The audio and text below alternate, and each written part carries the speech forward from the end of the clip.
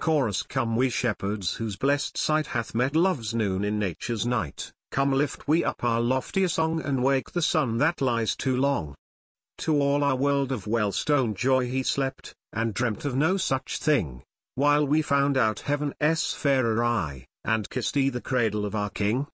Tell him he rises now too late to show us aught worth looking at.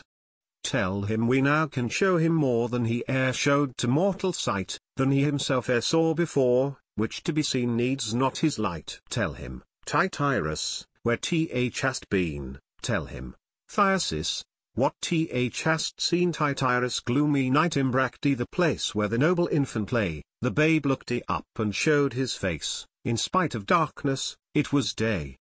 It was thy day, sweet, and did rise not from the east, but from thine eyes. Chorus. It was thy day, sweet, and did rise not from the east, but from thine eyes. Thyrsis went to chid aloud, and sent the angry north to wage his wars. The north forgot his fierce intent, and left perfumes instead of scars. By those sweet eyes' persuasive powers, where he meant frost, he scattered flows. Chorus. By those sweet eyes' persuasive powers, where he meant frost, he scattered flows. Both we saw thee in thy balmy nest, young dawn of our eternal day. We saw thine eyes break from their east and chase the trembling shades away. We saw thee, and we blessed the sight. We saw thee by thine own sweet light. Tityrus. Poor world, said I, what wilt thou do to entertain this starry stranger? Is this the best thou canst bestow, a cold, and not too cleanly, manger? Contend, ye powers of heaven and earth, to fit a bed for this huge birth. Chorus. Contend, ye powers of heaven and earth, to fit a bed for this huge birth. Thyrsis. Proud world, said I, cease your contest, and let the mighty babe alone.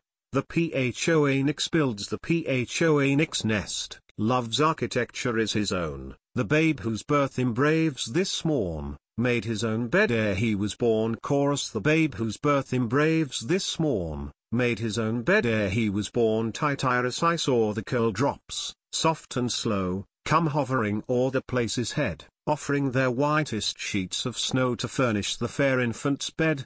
Forbear, said I, be not too bold, your fleece is white, but 'tis too cold. Chorus. Forbear, said I, be not too bold, your fleece is white, but 'tis too cold. Thyrsis. I saw the obsequious seraphims their rosy fleece of fire bestow, for well they now can spare their wings, since heaven itself lies here below.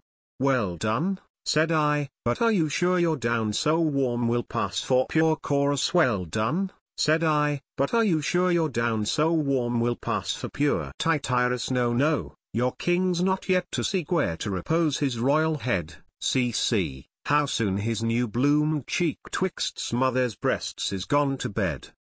Sweet choice, said we. No way but so, not to lie cold, yet sleep in snow. Chorus. Sweet choice, said we. No way but so, not to lie cold, yet sleep in snow. Both we saw thee in thy balmy nest, bright dawn of our eternal day. We saw thine eyes break from their east, and chase the trembling shades away. We saw thee, and we blessed the sight. We saw thee, by thine own sweet light. Chorus. We saw thee, and we blessed the sight. We saw thee, by thine own sweet light. Full chorus. Welcome, all wonders in one sight. Eternity shut in a span, summer in winter, day in night, heaven in earth, and God in man. Great little one, whose all-embracing birth lifts earth to heaven, stoops heaven to earth. Welcome, though naught of gold nor silk, to more than Caesar's birthright is, two sister seas of virgin milk, with many a rarely tempered kiss, that breathes at once both maid and mother, warms in the one, cools in the other.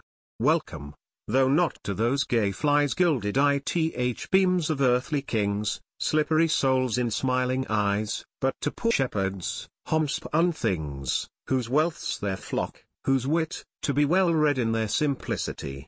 Yet when young April's husband shows shall bless the fruitful Maya's bed, we'll bring the firstborn of her flows to kiss thy feet and crown thy head. To thee, dread lamb, whose love must keep the shepherds more than they the sheep. To thee, meek Majesty, soft King of simple graces and sweet loves, each of us his lamb will bring, each his pair of silver doves, till burnt at last in fire of thy fair eyes, ourselves become our own best sacrifice.